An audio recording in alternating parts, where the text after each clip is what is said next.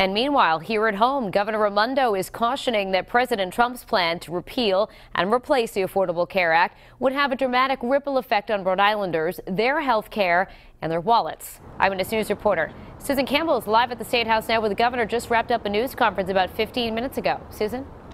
The governor is calling that Republican health care plan wrong and un-American. At that news conference that just wrapped up, the governor was flanked by her health cabinet. She spoke out against the plan and urged the president and Congress to abandon it.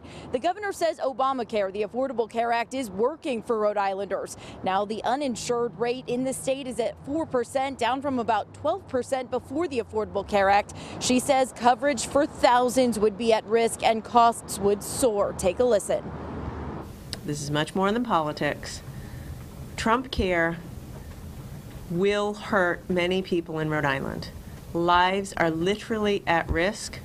The message to President Trump, the message to the Congress, the message to Speaker Ryan is that the Trumpcare plan is wrong. It's not moral. It's not right. It's not necessary. And we, the people of Rhode Island, will be harmed if it's passed.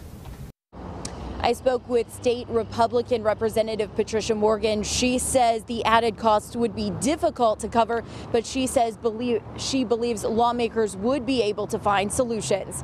Live at the mobile newsroom, Susan Campbell, Eyewitness News.